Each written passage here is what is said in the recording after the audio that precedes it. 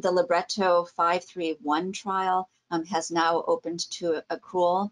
So this is I think, a very important multi-center randomized international phase 3 trial comparing selpercatinib in patients with metastatic RET-positive untreated medullary thyroid cancer to physician's choice, vandetanib or cabozantinib.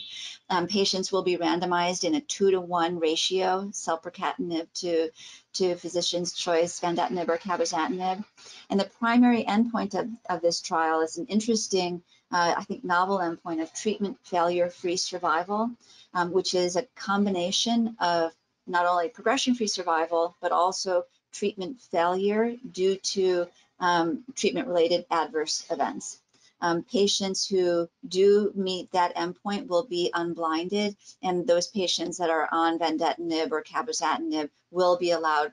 I'm sorry, the trial is not blinded. This is an unblinded trial. But anyway, when patients do have disease progression, those that are on vandetanib or cabozantinib will be allowed to cross over and receive selpercatinib. The trial is open at a number of centers in the US, but also internationally.